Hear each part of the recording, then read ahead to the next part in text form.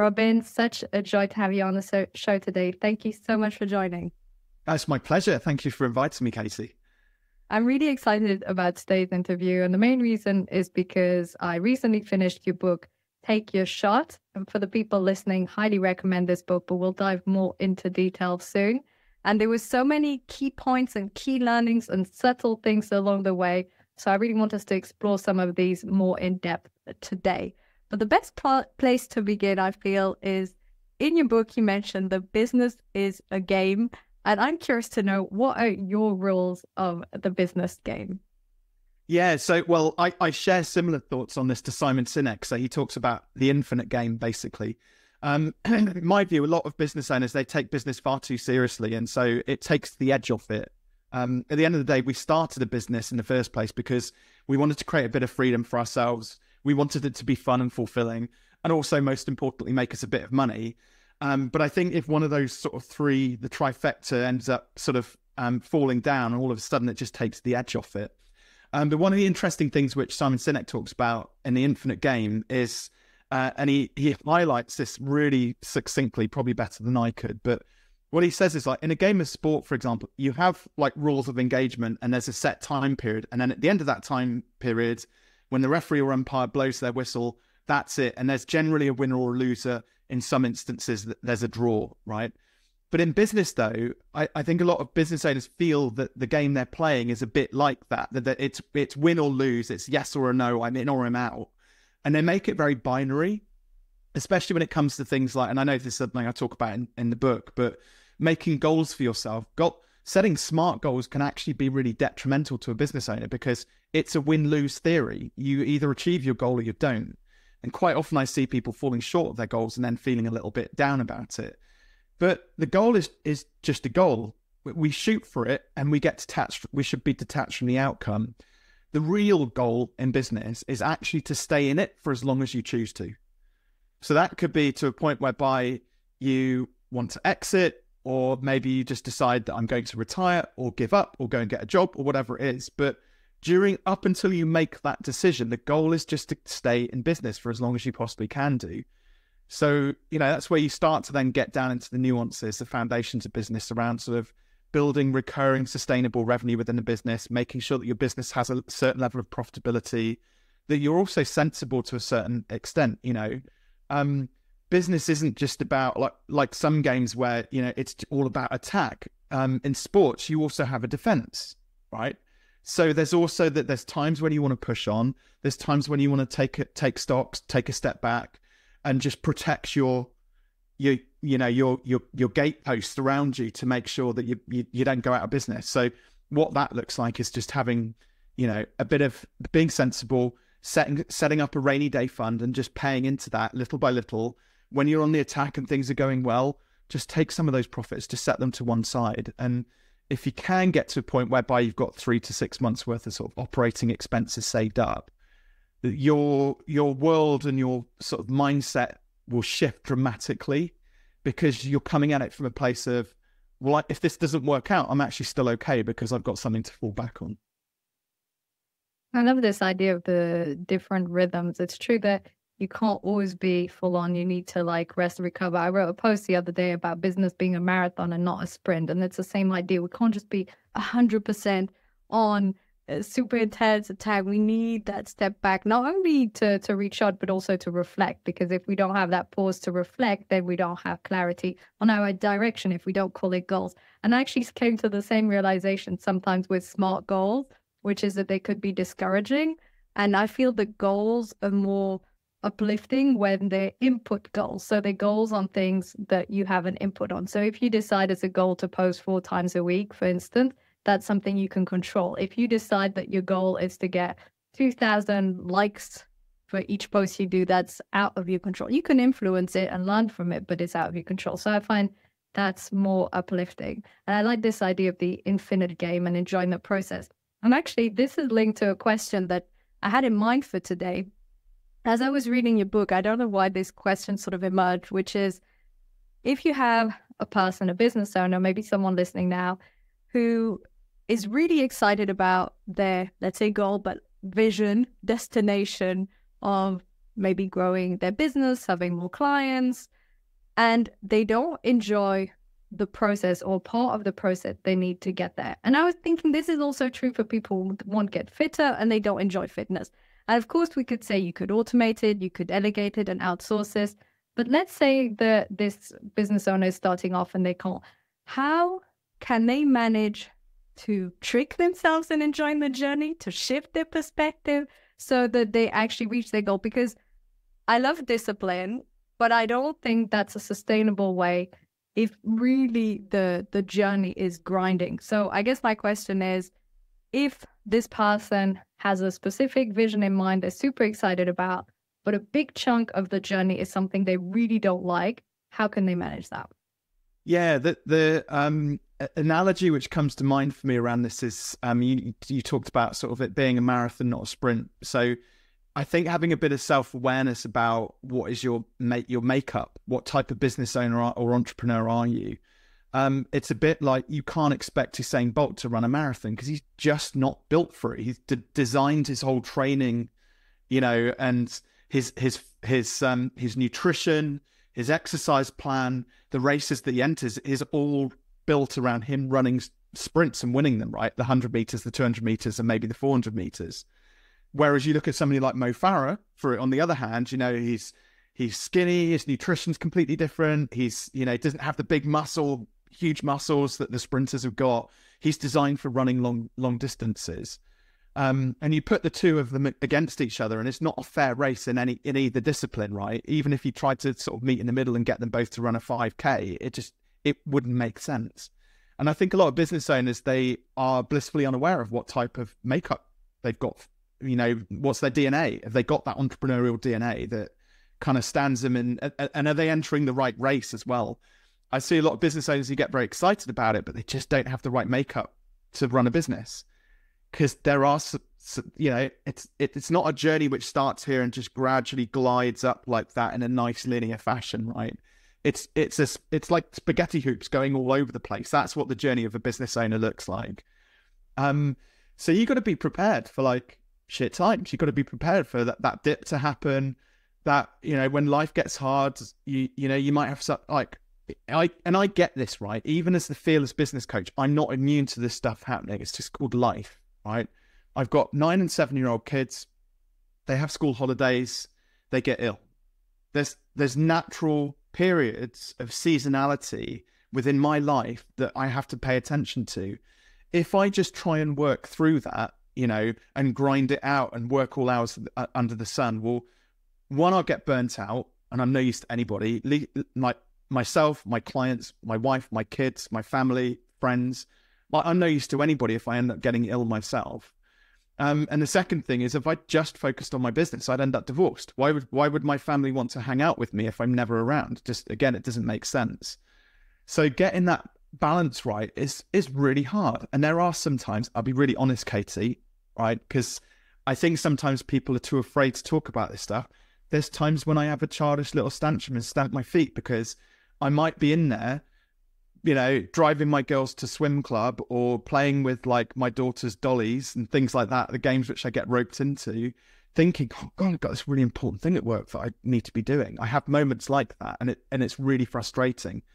But, the way I encourage clients and the way I sort of rationalize this and get through it is I'm kind of like, okay, that thought is just a reminder that when I do get back to my desk, I need to get that thing done. So how can I now deal with this quickly, because I need to be present for my daughters and present for my family in a way that I'm not going to forget it again. So it could be something simple like, hey Siri, add a reminder to do X, Y, and Z, so that when I come back to my desk, I know the to-do item's there and I can get it done. But yeah, if you can't change your hats in business, you're going to really struggle. It's like it is a juggling act, and there will be tough times. There's some great times, don't get me wrong, but there are also some really rubbish times as well in amongst that.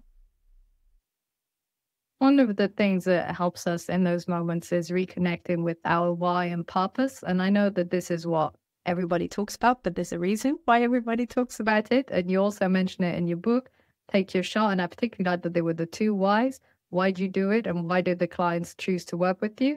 I'm curious, what is your why? Why do you do what you do? So it's taken me a long time to sort of form my why in many respects. I think it's a bit of a journey. So I set up my first business. Well, before that, I used to work for a medical devices company for 4 years, and I learned every which way how not to run a business. The guy who ran that business was brilliant, like so creative when it came to the product design, really innovative, but he just had no clue about running a business. And it was just ended up being it was a toxic place to be as an employee. It was they didn't make any money. They worked us incredibly hard and didn't really reward us a lot of the time. And I decided at that point, when I set up my business, it was always on the cards that I wanted to run a business, but I wanted to get some practical experience first. When I run my own business, that's not how I'm going to run it. I'm going to make sure that my employees, in my own crazy way, I'll make sure that they feel valued, that I'm teaching them good skills, I'm rewarding them for the great work which they do. And then when I did eventually set up my first business, then I realized, I was like, oh, that's why this guy struggled so much, because now I'm having to do all of the things that he was doing. So in that first job, I was just a technician. I only had really one role of responsibility. Now all of a sudden I'm responsible for sales and marketing and HR and all the rest of the hats. I'm like, okay, I've learned something here. I need to be humble. It wasn't his fault. He's just struggling with all of the same stuff that clearly all business owners struggle with. And as I grew that agency and then latterly sold it and started coaching, when I set up the coaching practice, I wanted to try and just take the edge off it for the business owners that I work with. I wanted them to not go through those struggles, or at least learn through my experience and my mistakes all those 20 plus sort of years ago. So it wasn't quite so painful. I didn't discover mentoring and coaching until about 8 years into my first business, in my agency days. And I was like, God, what a mistake was that, to have not gifted myself that extra level of support and help for those first 8 years and try and figure it all out on my own. And yet, look, it was great. It was a great experience, but equally, I could have made life a lot easier on myself if I'd actually reached out and got some help. I don't know what stupid part of my brain decided that when I stopped doing, because I did a university degree at the same time as that first job, that when I finished uni, I had to stop reading, right? Biggest mistake ever. My life changed dramatically when I got into, I still do listen to a lot of audiobooks. My library's like about 280 audiobooks deep over the last sort of 10 years. And I started meeting coaches, mentors, and learning again. Best thing I ever did. I can totally relate to that. And I feel that every time I read a book, just like reading your book, and this is one of the reasons I love having the podcast, most of the time I read the books beforehand. Then you've got that extra deadline, that extra pressure, and it makes you read them. I feel every time it opens up new windows, a new door, a new perspective. Sometimes there's reminders of things you know that maybe you are applying, sometimes things you know, but you haven't been applying. And sometimes just a totally new insight. I think in the case of your book, what I really loved was the clarity of the product and how crystal clear it was what the outcome would be for the people signing up and how they're delivering this, and just being able to formulate that really crystal clearly.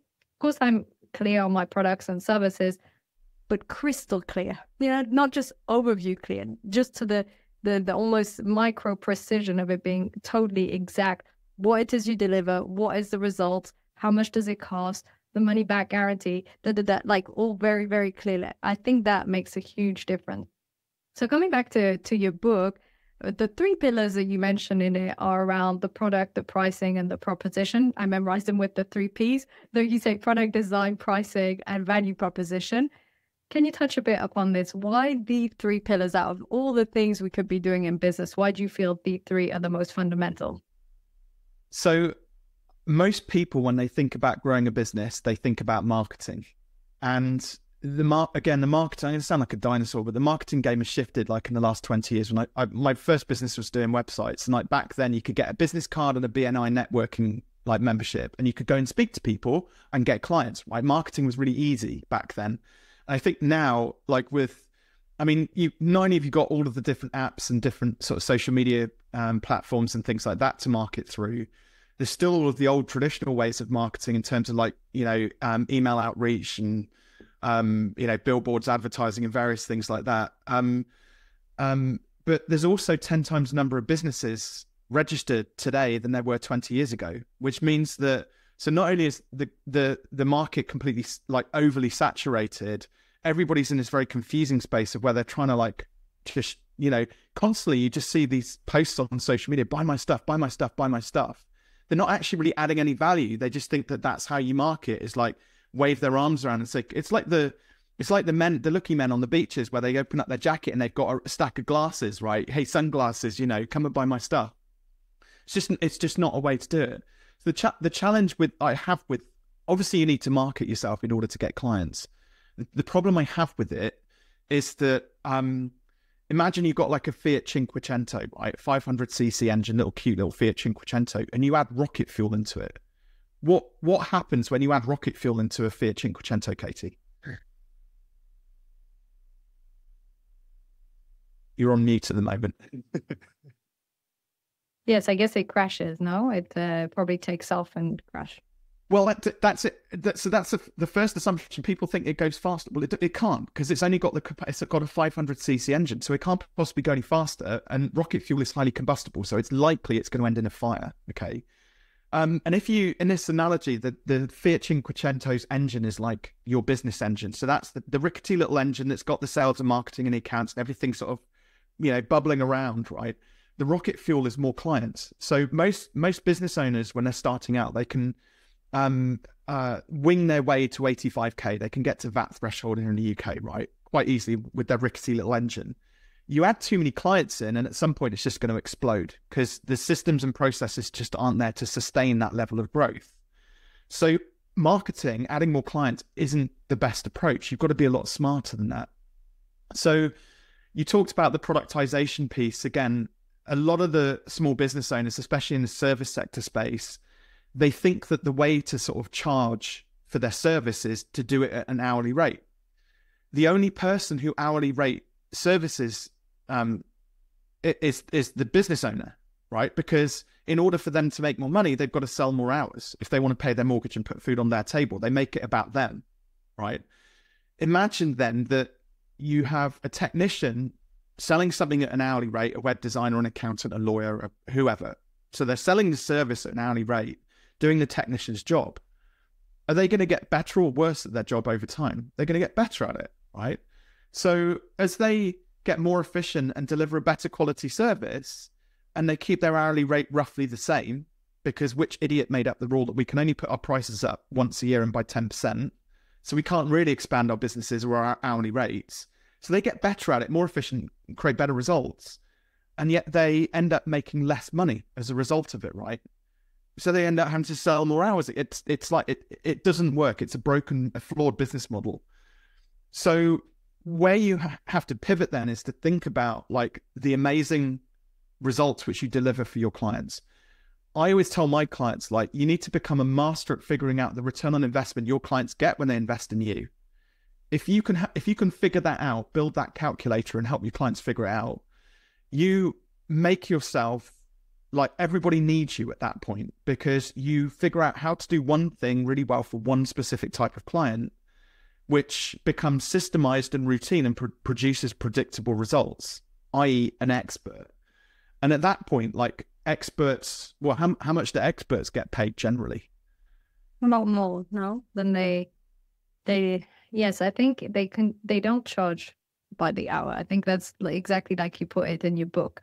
They charge by the results or by the package. So they have this clear packaging around delivering that result and outcome. Yeah. So I tell you what, Katie, if you're open to it, we could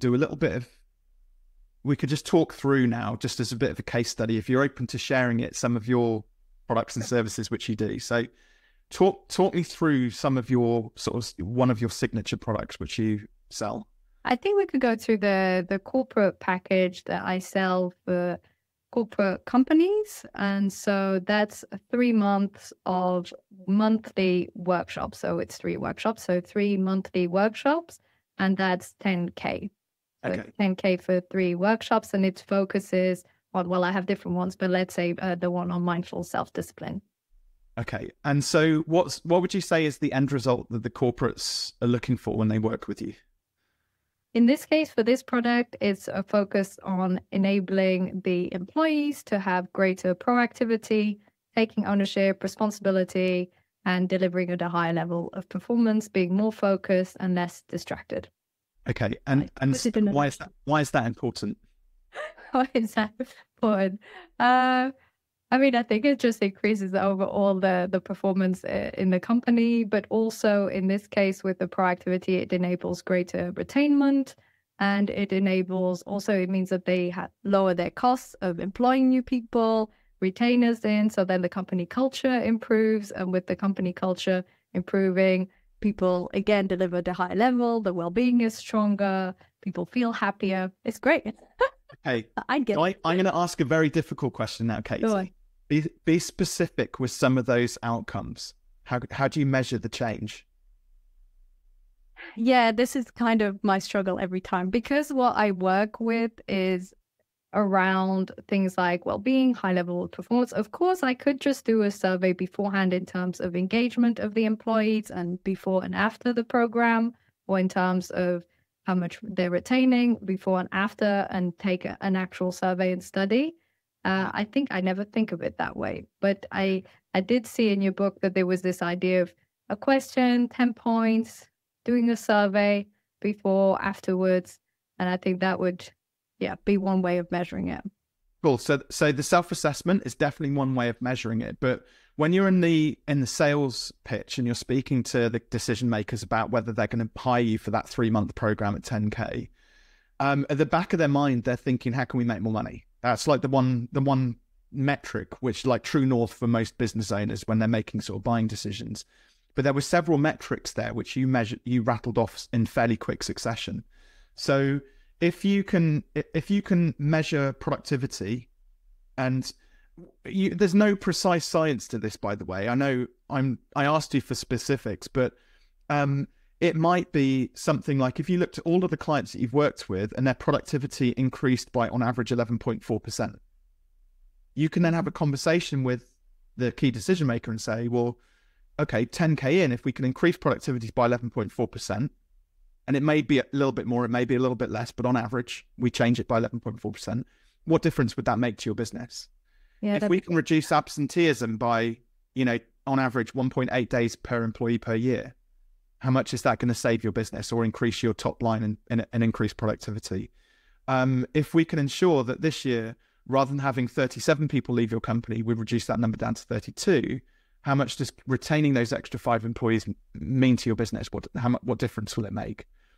The more specific you get, and the more you can help your customers to figure out what those numbers and metrics look like and the impact it can have on their business, the odds of them booking you for that piece of work will drastically go up. I can't guarantee that it would definitely get you over the line, but it would certainly increase the odds of them booking you.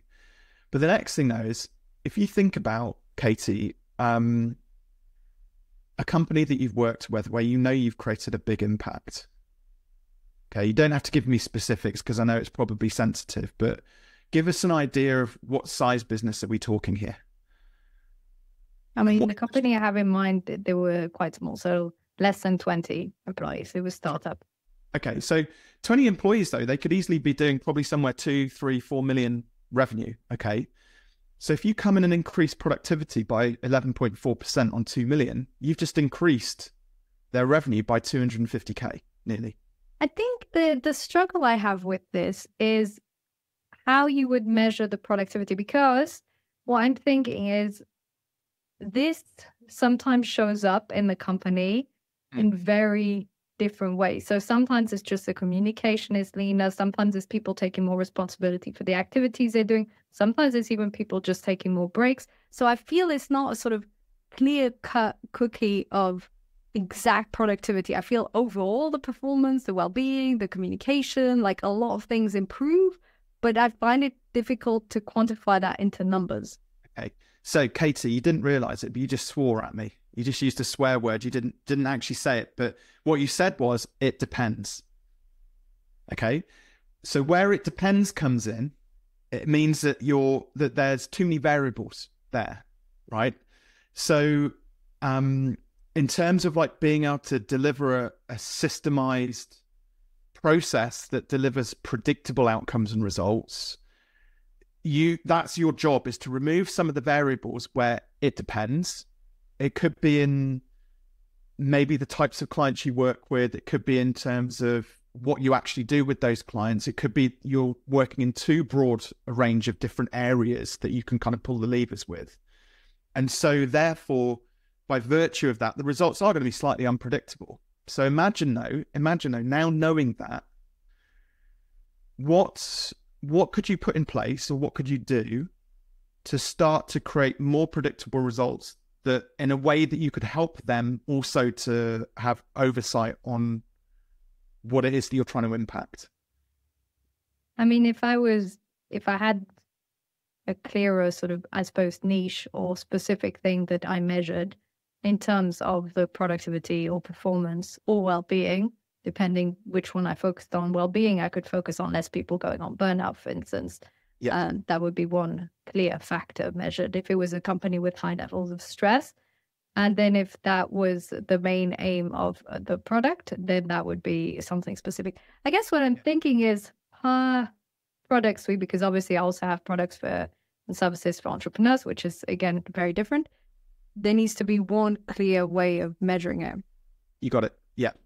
There's a great book called Measure What Matters. And I tell you a little anecdote. I know this is possibly going off on a slight sort of tangent here, but when I was trying to figure out who I wanted to work with and who and what Fearless was about in the early days, so eight years ago, I got invited. I was doing a number of talks, and I got invited into a big law firm here in Gloucestershire that had about 200 employees. And they wanted me to do a piece of work around sort of employee engagement. So, now it's not really that's not my zone of genius. My thing is product pricing, sales. But back then I was like, I need to try out some different things to see where the hat fits basically the best. So I went in, and they were sort of interviewing me and asking me what kind of a difference I could make. And I said, well, what prompted you to kind of, for us to have this conversation? They said, well, we've got a really high staff turnover rate. So solicitors are leaving when they get to about 4 to 6 years into their career with working with us. And at the moment, last year, we lost 40 out of 200. So 20%, really, which is a big number. Next question, all I asked was, well, just out of curiosity, like, what does it cost you to replace a solicitor? And I had the HR director and one of the partners and a couple of other people in the room, and they all looked at each other. Well, we don't know, but how is this relevant to us? I was like, well, let me help you work it out. So I got a bit of paper out and did a sort of BMAT calculation on what it would cost. And how long does it take to train up a new solicitor? What's the recruitment process?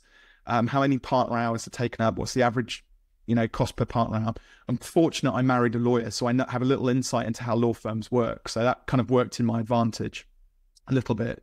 So I asked all these questions, and then I came up with a number. I said, well, this is costing you, and they helped me come up with this calculation. I said, every new solicitor you bring into this firm is costing you £225,000. And you lost 40 last year. That's 6 million. What are we going to do about it? And their eyes popped out of their head, and they had no idea. And so I just created a calculator for them to figure out in this case, what was the cost of inaction? If they didn't fix this problem, how much was it costing them? So that's another way of looking at it. It might not be in terms of improvements and more revenue. It might actually be, well, how can we save a bit of money, or just let's make life a little bit better for our employees? That's a good place to start. So if we've got fewer employees on long-term sick leave, we're winning. How much do you want to reduce it by? And you can bat this back over to the business owner you're sat in front of, Katie, and co-create what a full and remarkable outcome and result looks like for them. Now, in the process of them co-creating that with you, they feel empowered. They feel like they're being a part of this decision, this journey which they're about to embark on. So that £2 million business, and if you save them 200k, all of a sudden I'm thinking, well, 10k feels a little bit cheap to me. They're getting a good deal, right? Yes. I agree. I'm glad you agree with me. Okay. Now, this will only work for the video.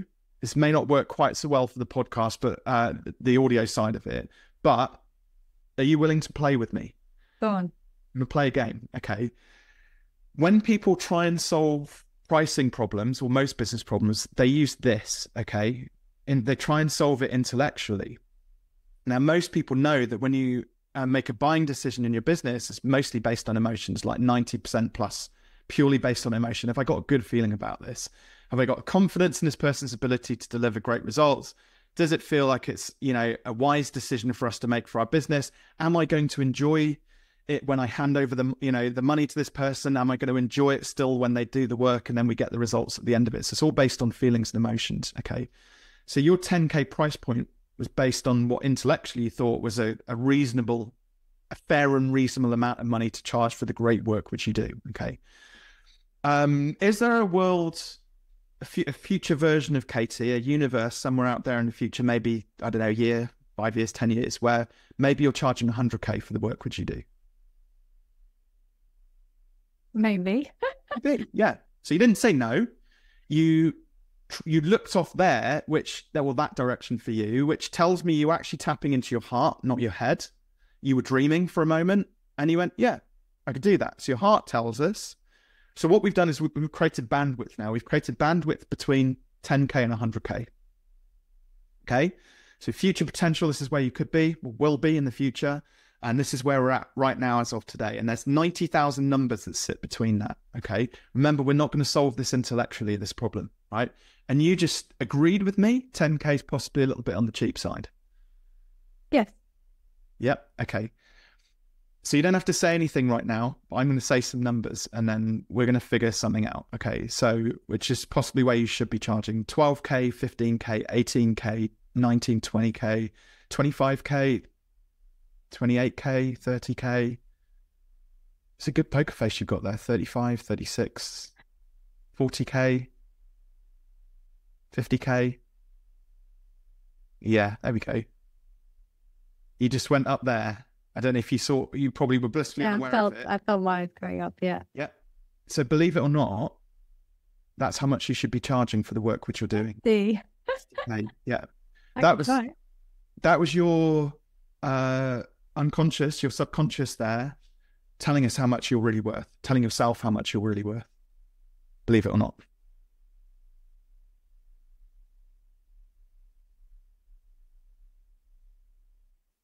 Yeah. You've gone really deep in thought there. Wow. No, I'm thinking, yeah, that sounds okay. That doesn't sound too scary. Yeah. It all depends how you product it, right? It probably wouldn't just be for 3 workshops.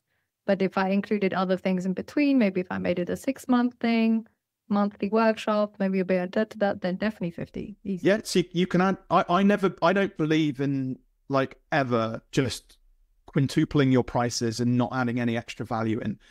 There have been some instances, businesses where I've worked with where genuinely they were just underselling themselves so much, like selling themselves so short, that we have been able to dramatically increase the prices for the same service. But I'm a big believer in, where you increase your prices, do stack some extra value in there. But you've got more bandwidth at 50K to be able to create a full and remarkable solution so that you can, from there, then guarantee you're going to get even better, at least guarantee the result, but probably get even better results, like far extend it.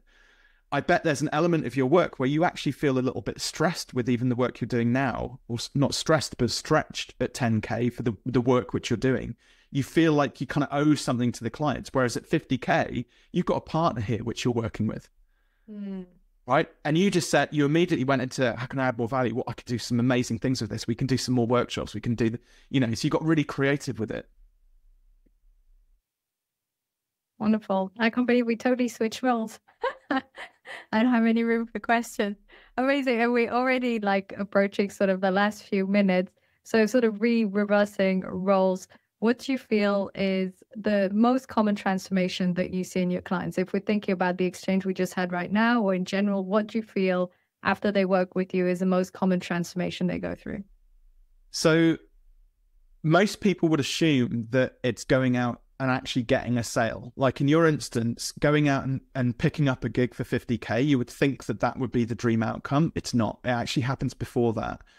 Having the confidence to be fearless and get into a room with the next 5 to 10 prospects and say the words 50K, as much as you're helping them to see the value, you're also, there's a process which you go through where you're kind of convincing yourself that this is the right route to go down and this is the right package and I'm worth that. Okay. So it's actually that step where the breakthrough happens, getting in the room and saying the big number. We don't care about outcomes at this point. We don't care whether you get the gig or not. If you can find yourself in that room uttering those immortal words, it's just 50K to work with me. You're like 90% of the way there. And it's only then a matter of time before somebody says yes to it. And it's what it comes down to is that, we talked about goals at the start of it, SMART goals. Everybody attaches, especially in business, to the sale, to the making money bit. It's really not. You learn through the process. It's not about the destination. It's the journey, that is where you get the most amount of learnings. It's that part where you're building muscle memory. It's like, you don't just go to the gym and then, after 1 or 2 or 3 sessions, you got, 6-pack abs and biceps, right? You go there for 3, 4, 5 weeks and you look the same. You might feel slightly different internally, but you kind of look the same. Week 6, 7, 8, then you start to see the external transformation, but the internal transformation's already happened because you built the muscle memory up, you've got the habits, you're eating better, you're doing the laps, the exercises, the reps, and the right endorphins are all happening, but the transformations happen internally. It's not about the end result. It's always internal first. It's always internal transformation, and then it turns into external result. That's what I love so much about coaching, is how the people's inner world shift their own beliefs about themselves, their own sense of confidence, their own awareness. And then that always materializes in external results. That's where the magic is. Wonderful. Robin, I've enjoyed this interview so much. Thank you so much for sort of coaching me on the spot. I always love being coached. Last words maybe about your book, or last few notes that you want to leave the show with. Yeah, of course. So one of the things which people mistake like fearless being is about, they mistake it with the word reckless, right? That's not what fearless is about. Fearless is about fearing the things in business ever so slightly less that stop us from achieving our goals. So that there'd be a little bit of fear about you stepping into that room, about saying 50K, but that you can overcome that. There's only 2 things that might happen here, and neither of them are that bad. So one might be, you might feel that you're looking at, you look a bit stupid, but that can be mitigated because most of the people will have forgotten about you and be on with their lives, by this time tomorrow. So that's not really an issue. It might be that you can potentially lose a bit of money, but again, that can be mitigated because it might not be you jump straight from 10 to 50K. Maybe you start by, let's make a small leap from 10 to 20K and see what we can build on with that, build my confidence up around that. So it's kind of more so around just fearing those little things ever so slightly less that will stop you from achieving your goals, increasing your prices, getting into a room full of people and pitching, for 60 seconds, getting onto a stage or a podcast and actually telling people about what you do, switching on video, like doing videos. It's those little things that we can take calculated risks around that we know are going to improve our circumstances. I love what you said about nice goals at the start as well. There's little things that are in your control that you can do today. You compound those over time and they make a massive difference. So that's my final words, Katie. Amazing. Thank you so much, Robin. Thank you for also coaching me. Thank you for joining today. Thank you so much for being on the show.